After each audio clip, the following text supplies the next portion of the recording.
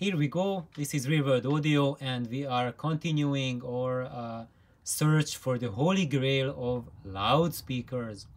And the first part we looked at the commercial solution, what Stereophile thinks is the holy grail of loudspeakers, and certainly it has extreme textural resolution, and there are tricks employed by these approaches that artificially bump up the perceived textural detail level. And however, the low side is I almost said a very non-fitting word about what sort of dynamic resolution we are getting, but it because of the dynamic compression you are still hearing those low details in at a high level. So that's why you can hear Diana Krall's lips like those sounds. You can hear the lips, you can hear her saliva, and before she just sings the sharp C, and that's because the dynamic range is compressed so much that those whisper soft voices and sounds that you would normally hear only if you are standing next to the singer, and those sounds which are at such high level when she's singing at the peak of her voice, it's so loud that you were still standing at the distance where she's smacking the lips and you can hear that. If she would sing in your ears from that distance, you would go deaf. And that's the dynamic range that we are looking at. And these loudspeakers are compressing that dynamic range to such a narrow range that you can enjoy it on a recording. So in one way, this is a blessing, and this extreme dynamic compression allows you to observe such phenomena that you never ever get to observe in a live concert, because you are never ever going to be that close to her or to any singer in a live performance sitting in an audience that you're going to hear her lips smacking before she's starting the singing of her song. And this approach is very good when you want this sort of turn a public experience into an intimate experience. It's really fine. But if you want to enjoy an experience like a symphonic orchestra and feel like you are sitting in the hall, it will not work, because everything will sound compressed.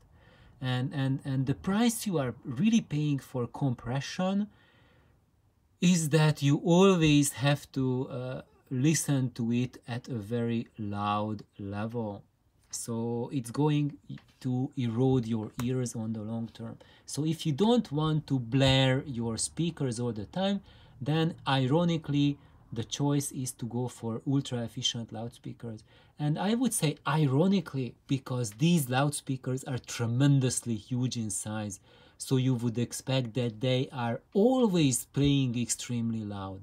But that's the furthest from the truth possible, because the greatest strength of the very high efficiency of the ultra efficiency loudspeakers is that you can play them at whisper soft volume levels and they will still sound full range. Because when you have the multi-way DSP high excursion solution, you need to crank it up to sound kick-ass. If you start turning the volume down, the soundstage will collapse, the bass will disappear, and you will lose resolution. But with these big guys, if you are turning the volume up or down, first of all, you don't even notice if you are changing the volume. Now I'm going to do something. I'm going to show my speakers. They are just a fraction of the size of the Voice of the Theaters, but they are still tremendously huge speakers. They are about 300 liters each. That they are like the size of a refrigerator each. And with these guys, when I'm listening to the stereo, I can turn the volume control up this much and turn it down that much, and Nelly, she doesn't even notice that I changed the volume control. So the volume controlling becomes such a different thing that it's not anymore a switch that you have to fiddle around. Like, oops, did I switch it to this position, or one lower or one higher? Because here it sounds great. Now, oh, not enough bass. Here, oh, now it's too much, it's hurting my ears. Only this. And then you put on another song, you put on work. Now I have to find out. Now this is the optimal setting. And you go nuts, because with the low efficiency solutions, you will have to fiddle around with your volume control to get the single volume where it sounds great. And the problem with that is most of the cases that single position will yield a very loud music, and it's going to hurt your ears after a while. And with these big buggers, with the ultra efficient solution, I can listen to whatever volume I want. I was just listening to this recording, and this is a full symphony orchestra playing for us, and I was listening to it at a soft level, a soft to medium. It was medium at the forte when they were playing the kettle drums, and the whole orchestra was playing together. And guys, the experience that I had was just like sitting at a concert hall, sitting at the not in the front but in the rear, like the last third of the seats, and I had the same experience. And why I'm telling that? Because this is a mono recording, and when you are in a concert hall, let's say the musicians are playing here, this is the concert hall, these are the seats. If you are in the very front, then it sounds like a stereo recording, because you hear the orchestra and you can pinpoint the instruments. But if you go further away from the back side, if you have a seat here, from there it really, a live orchestra sounds as if it was a mono recording. And I'm not making this up. I go to live symphonic events a lot. And when I go, I also listen to them as an audiophile and compare the live experience in a critical listening mode. I put myself in the same mode as I'm listening to my stereo system to hear those acoustic cues that I hear for a live concert. And I've been doing that for more than 2 decades. And I can tell you guys that when you are in the rear, it pretty much sounds like a very good stereo system playing a mono, or a very good mono system playing a recording. And this very example that I just had, it was truly, I had the exact same experience sitting in my couch, listening to it. It sounded just as if I was sitting somewhere here in an audience in a live concert hall, and I heard the orchestra playing here, and it was just absolutely fantastic. The bass instruments, like when there was the double bass coming up, kettle drums, they had their weight, their authority, their authenticity, the energy, despite me playing it very, very soft. And that's why I'm calling these guys one crack at a holy grail, the very high, ultra high efficiency solution. As now I need to adjust my camera back on the tripod. Not an easy task, but here we go. Kind of succeeded. Good. So that's why it is a step up in the Holy Grail road to go to an ultra efficient solution. And you see, we went down from a 6, 7, 8, 9 way multi-band small cabinet solution to a single cabinet two-way speaker. You see, we have a compression driver for the mid and high frequencies, and we have a woofer, a ported woofer for the lower mid-range and the bass frequencies. And what we get this way is absolutely superb dynamics, and that dynamic range translates to this ability that you are allowed to play music as soft as you want to, and you will still get the same experience, a live experience. It's not going to collapse on you. The scale stays, because when you have a low efficiency driver, when you turn the volume down, the scale is compressing and collapsing. So basically your band that was this size, as you turn the volume down, it's shrinking, and then you lose enjoyment. With these big buggers, with ultra efficient speakers, I would say like above 100 dB per watt meter efficiency, that's kind of like a magical land for efficiency. Then even when you are turning the volume down, the scale stays the same, and it just feels that the vibrancy, the life content, or the emotional connection, that's the one that's just being scaled down. And if I turn the volume up, it feels like the emotional connection is getting dialed up and up and up and up. And when you listen to it very loud, then it's kind of like driving your brain to nuts. And you have, let me let out the cat. So it will feel to you that that the emotional content coming from the music is just getting more and more intense.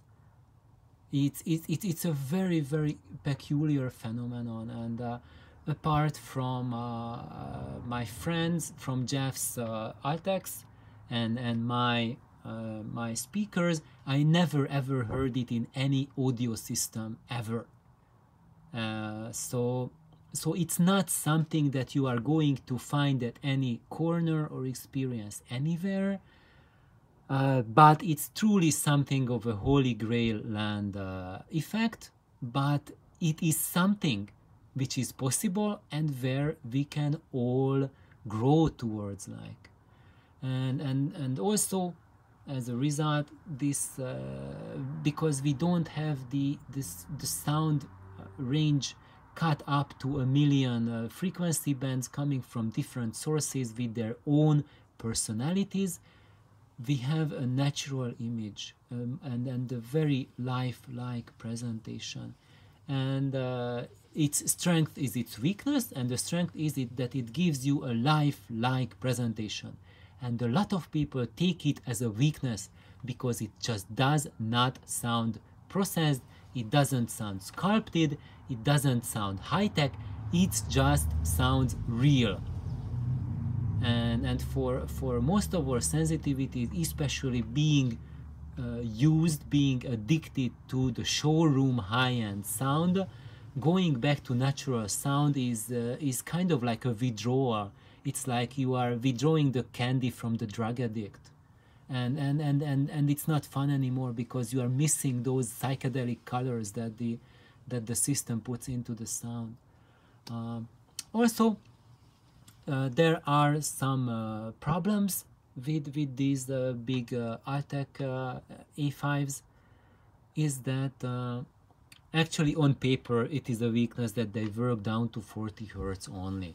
Actually they work lower than that, but like plus minus 3 or 6 dB, that's their 0.40 Hertz. Like I think that's their minus 6 dB, but that's just on paper. In your actual living room, it depends totally on your room acoustics what is the minus 3 or minus 6 dB point. It can be quite different from 40 Hertz, and you can be getting a much lower extension from them. And eventually the big problem is that if you want lower extension, I cannot really think why you would want lower than that, because bass is so much more complicated than a number and then telling that, oh, I have a system that goes down to 20 hertz. Is it better than, do I have better bass than the other system which goes down to 40 only? You cannot tell. Those are just numbers, and it means that there's a greater percentage of the frequency band that is accessible to you. It does not tell you anything about the quality of that frequency band. Maybe you are getting 20 hertz more, but most likely everything below 200 hertz is pretty much a crap fast compared that you get from a sub, compared to what you get with the Altec between 200 and 40 hertz. You are getting aces, and when you are getting aces for that frequency range, you will notice that the bass is just light years better than what you would get from a crappy sub, even if that crappy sub costs like $20,000, but it goes down to 20 hertz or maybe 15 hertz. It just doesn't stand a chance compared to these guys, what you would hear as a drum or as a cello. But well, if you want to hear the submarine crashing on an iceberg, sure, power to you, subwoofer for you, and blow up your neighbors, destroy your ears, and have fun with the iceberg. I do not really want to judge, but that's the realistic scenario, because that's what's going to happen. Neighbors going to hate you, your family, if they are not watching the Titanic movie. They're just passively trying to work in the next room. They're going to hate you and want to divorce you, and your hearing is going to decline within 2 years pretty badly.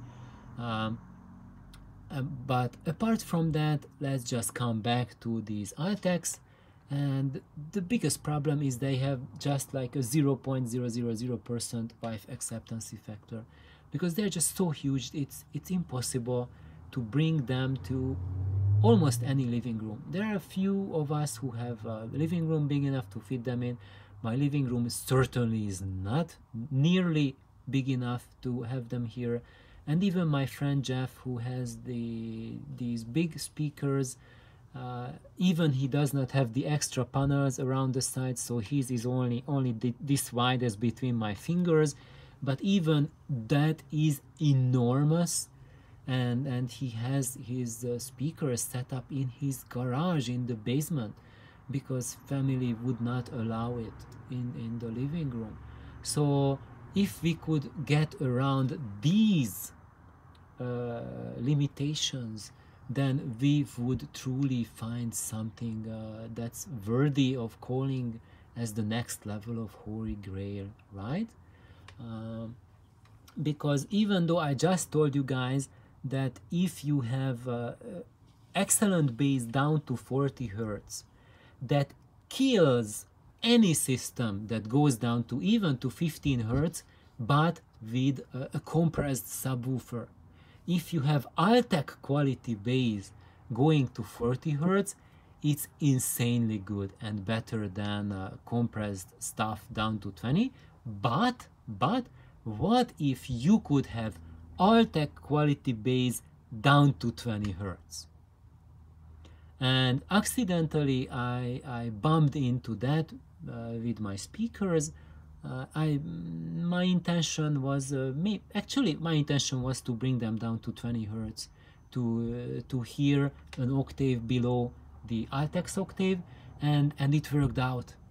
And my experience with that is that for most of the music, most of the recorded music, it doesn't make a big difference from what you are hearing with these Altecs, but there's a genre of music, and especially it's electronic music, that has a lot of extremely deep bass content, which is like 20 hertz and below 20 hertz. For those type of music, being able to hear that low frequency range in an Altec quality it's something that I never thought possible to experience in a human form. It's something that's truly extraordinary, and that truly gave me access to a wide range of music that I personally, actually I like those things before. I am from the generation that we started growing up already on like music, like rave music, techno and stuff like that. Although these rave and techno are like, most of it is kind of like considered as a junky stuff, but all of these genres do have certain songs, certain elements which are of higher quality, and which, I mean, higher musical value, and which can give you an experience that's truly unique and extraordinary. And I think that's what music is about, that's what stereo is about, so that you have an experience. It's much more than just sound. If you are at that level, does it sound better or not? Yeah, it's I get it, but to me it's all about the experience. And if your loudspeaker allows you to have a whole new range of experiences that you previously never ever would have considered as a valid source of experience, then I think that is the holy grail, because it gives you life, it gives you access.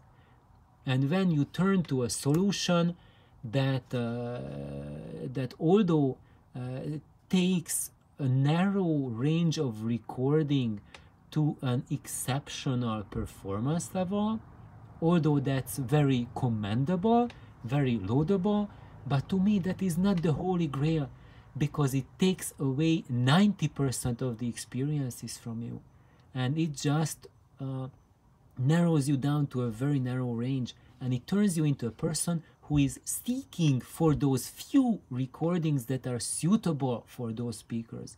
And to me, what I'm looking for, I'm real world audio, because I'm looking for real world music. I want to play everything that the world has to offer for me.